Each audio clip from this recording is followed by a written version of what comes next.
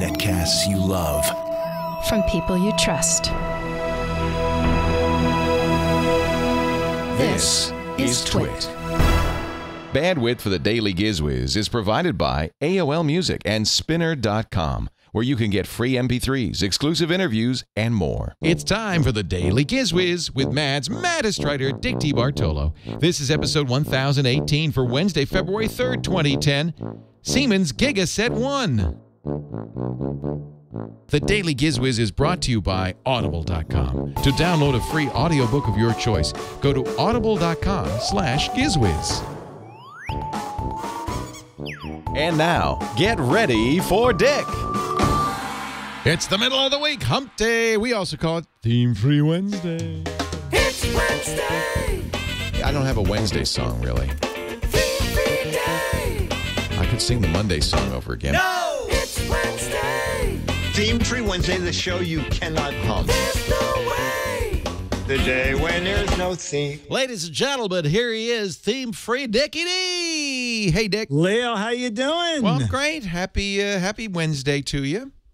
The same to you. It is it winter or is it summer in New York? Leo, I can't remember. We are having the most bizarre weather. I asked on Twitter that we need a new term like global flummoxing something, because Monday it almost equaled the record of 60 degrees. Today it is 40. And by Friday, the high will be 28. 28? So wow. 28 will be the high, So, and I believe it's going to be 16 at night. Jeez. I know, it's just, I mean, I've never seen such weather swings of 20 to 60. Dr. Mom says it's climate verblunget. Yeah, that's it. For blunging. For blunget.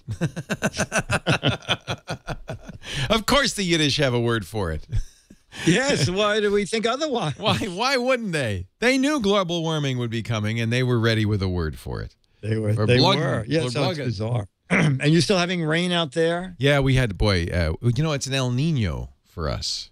Oh, the winds. Yeah. So El Nino, I think, has something to do with ocean currents and the direction that they go. And, if the ocean current warms up and migrates, that's like a 5-year cycle of this. Then we get worse storms, and then it goes the other direction, and then we get less rain. We get drought. But it's only like in a certain month, isn't it? It's not like we only get rain. Yeah, we only get rain in November through maybe March or April, maybe May. So there's El Nino, which is the boy, because it happens around Christmas time, and then there's La Nina. And that's the girl, and I think that's to do with fish. Like the fish. When fish come on land? It's the fish stocks are more abundant during La Nina. Oh, okay. Yeah.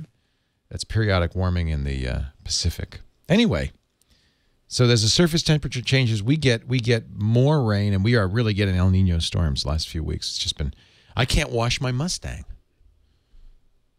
I know that you don't have to, do you?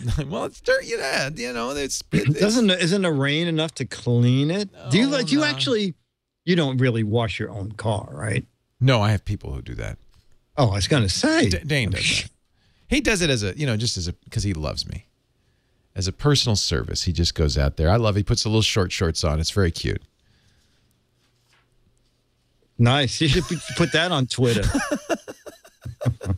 No, I bring it to the car washer. In fact, I bought a 10-wash pass. It only costs 50% more if you buy it in the pass, but the convenience is worth it. I see. Oh, yeah. That's good. Yeah, that's good. I'm really happy about that. When they explained that to me, I said, I'll take that for sure. Well, you know what? Just throw your dirty laundry all over the top of it, and you can multi-wash. Or leave the windows open, and I could just put them in the back seat. You know what? Put the staff in there. Get them all washed at one time. That's not a bad idea. That's not a bad idea. I should threaten them with that. If you guys don't bathe more often, I'm going to take you to the car wash, run you through. I do that with the kids when they were little. Yeah, well, try with the staff. So do you have a gadget for us on this Wednesday? I do. It's from Siemens, Siemens. Do you know that company? Yeah. Oh, yeah. They're a German company. They do phone systems and, well, they're a big electronics giant. Yeah. Excellent. Well, they have something new. It's been slowly rolled out, but now it's national and it's getting into the big box stores. And I think you're going to like it. It's a device called the Gigaset One. Now, I know their Gigaset stuff. That's great stuff. I used to have a whole Siemens Gigaset phone system. Oh, okay. Now, what did your Gigaset do? Because maybe they just re-released it. It was well, I think they've had the brand name for a while. It was a cordless phone system. Oh, okay. Okay. Yeah, and it was just, high quality cordless phone system. Oh, I have one of their cordless phones. It was just, they're beautiful looking. The new ones that they have out. But the Gigaset One is a little box. So if you put like 2 packs of cards side by side, you'd get what the Gigaset One looks like. You can pair up to 3 Bluetooth cell phones to it. Oh, 3? Wow. 3. Then you can, with the out jack, plug it into your landline at home. If the landline is active, that will become a 4th phone. If the landline is not active, then when any one of your 3 Bluetooth phones rings, it'll ring every phone in the house. Holy cow. But each person's ring, depending on the cell phone, will ring differently. Oh, I need this. So this is a family Bluetooth kind of a thing. So if it rings and with a little booklet tells you what ring matches what light on the Gigaset One. So that ring means that it's Jen's phone. And this ring means that someone is calling you on your phone. That is so And then if you cool. have a regular house phone, you can also just get calls on the landline. Oh, so it has landline as well. A landline as well, which you don't have to use if you don't want. If you just want to use the 3 Bluetooth cell phones, you can do that. And it's $99. What? Cell phone not included. Cell phone not included. But 99 is great. In fact, phone not included.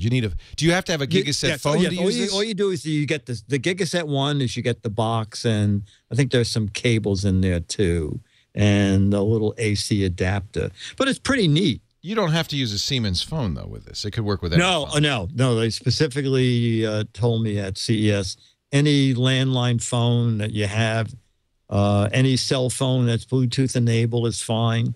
Basically, you're just using their system to transfer phones to a more convenient. That way, you just leave your phone. Especially what this is really good for is if you have an area of the house where your cell phone only works really good in that area of the house. Oh, you could just leave the base unit there.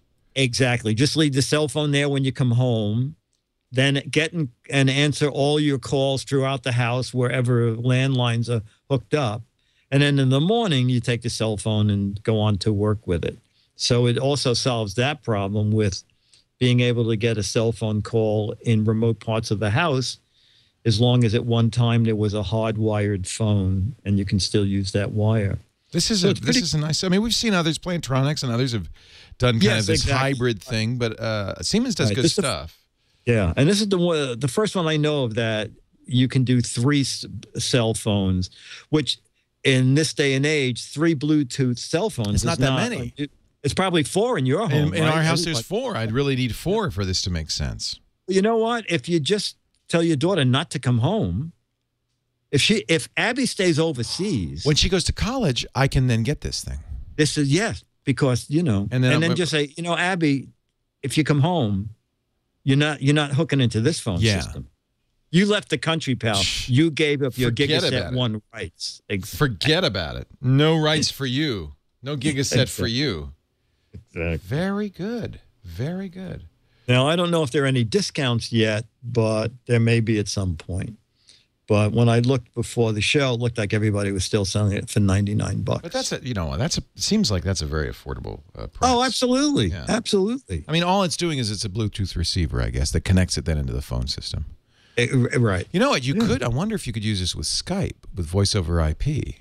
Oh. Because their other Gigaset is kind of very focused on that. I have to take a look at that. I don't know. I don't know. I just picked it up at CES. Okay. Hey, I want to mention our friends at Audible before we get to our letter of the week, if you don't mind.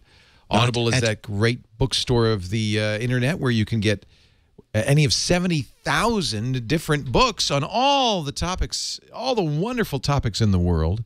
Fiction, nonfiction, science fiction, romance, self-help, business, tech. It's all there. And we want to get you into listening to audiobooks because I tell you, Audible has been such a boon for me. I've been talking about Audible since long before they started advertising with us because I was an Audible customer starting in 2001. I had a commute from hell. I used to go to Tech TV and back, and that was an hour each way on a good day, 2 or 3 or 4 hours on a bad day. But I didn't mind so much. The thing that took the sting out of it was listening to audiobooks, and I got so much reading done. Early on, it was cassettes, but when Audible came along, oh, I was so thrilled. First, used to listen to it on my Diamond Rio, one of the first MP3 players. Audible had their own device, and then as I've upgraded MP3 players, I've always had Audible. Of course, all the iPods. Now I listen on my iPhone. It works so well when I get in the car and it starts playing on the Ford, and I just love it. I think you will too. Whether you're a commuter or you go to the gym, when I'm on the treadmill, man, I'm listening to my Audible books. Or when you're working at home in the garden or washing the dishes. I got a great book for you. I want you to you get a free book by going to audible.com/gizwiz. Sign up for that gold account. That's 1 book a month. And I got a great book for you. I found this initially because I thought my dog had written a biography. It's called I Am Ozzy. And I thought, boy, that dog, he's so clever. How did he find the time to do that in between digging in the garden and barking at the birds here? But no, it's not that Ozzy. It's the other Ozzy. The one that was famous before my Ozzy was famous. Ozzy Osbourne. Can you imagine? Now look at Ozzy Osbourne, a story of his life. It's only 2 hours and 55 minutes. You can't get Ozzy to sit down for too long talking about his life. But hey, if you're into Ozzy Osbourne, let me just listen to a little excerpt. Now we're going to run I'll have to run the bleeper on this one, I think. I think so. Knowing if you ever saw the show The Osbournes. Let's see if he's cleaned up his act here. He's not narrating it. Frank Skinner is. I went to Birchfield Road Secondary Modern in Perry Bar. Funnily enough, the only thing I got gold stars for at Birchfield Road was heavy metal work. I suppose that was because my dad was a toolmaker and it came naturally to me. My favourite prank in heavy metal work was to get a penny and spend 3 or 4 minutes making now, it. This is Frank Skinner, who's, I'm sure that's exactly what Ozzy sounded like before the drugs, sex, and rock and roll.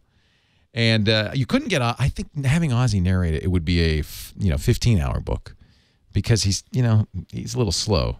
It was a 15-hour book, and then when they took out the swear words, yeah, maybe that's what's short. Just 2 hours. That's what's short. Ozzy Osbourne, of course, the front man for Black Sabbath, known for heavy metal, rock and roll, and then discovered by a whole new generation with that TV show, The Osbournes. But I tell you one thing about Audible.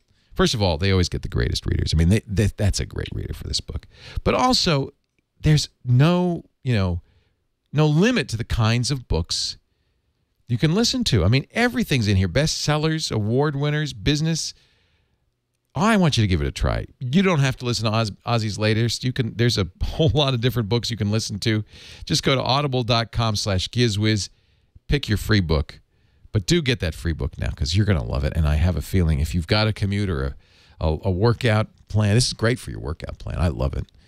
Audible is just a great partner for that. Audible.com/gizwiz. Give them a try. We love it, and I just have a feeling Audible could be the perfect thing for you. Audible.com. On your way to work, on your way to school, when you can't read a book, don't be a fool. Get Audible, over 50,000 books. Audible, I love my platinum account. Get Audible. Audible.com/gizwiz. Give them a try. Somebody in the chat room saying I should have Ozzy write a book. Well, no, I'm Ozzy.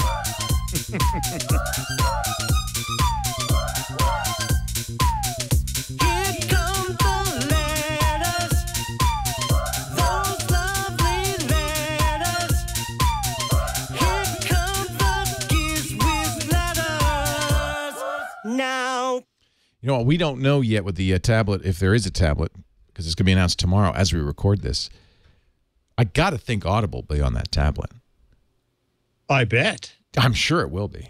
I'd be shocked if it If isn't. not, you'll be there in San Francisco. Yeah. Just say, "Oh, Steve, hello, Whoa. hello." Whoa. You left something out. Little No, I'm sure. oversight, Mr. I'd Jobs. be shocked if it's not. Let's get a letter. A letter comes from Stefan Skimmerhorn, who writes, I've been a longtime fan of the show and always enjoyed listening to you and Leo. I don't listen live, but I subscribe to all the Twitch shows through iTunes. When I started listening to the Tuesday show, number 1007, for January 19th, I noticed something odd about Leo's intro. Uh-oh. Now, Leo has been going on about how it's 2010, or is it 2010? Well, I know it takes a bit of getting used to writing the new year, and some people are probably still writing 2009, but apparently Leo has lost an entire century. What? If you're listening to the audio download of show 1007, What'd I say? You'll hear Leo intro the show by saying, this is episode 1007 for January 19th, 1010. I say 1010. 1010.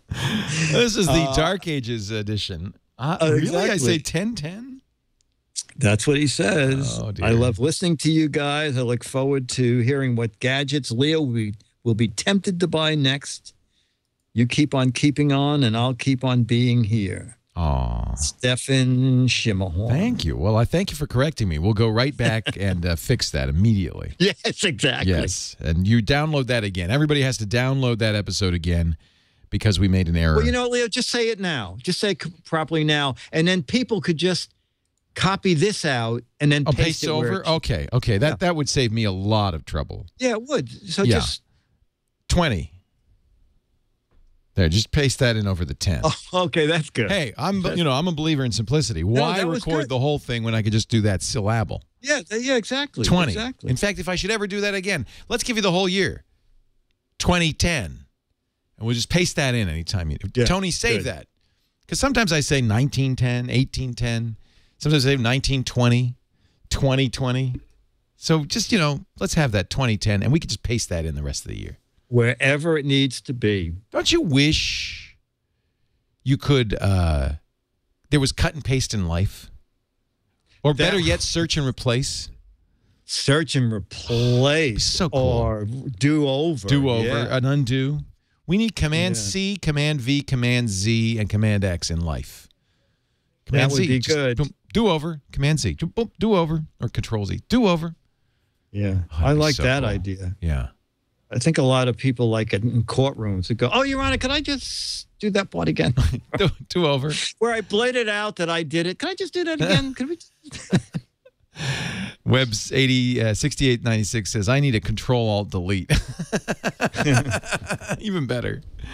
All right, Dick, let's wait, Control Z this show, and we'll come back tomorrow. It'll be Thursday, and by then they'll have completely forgotten us. They'll never forget us. Never. But I'll still be here. DAILY.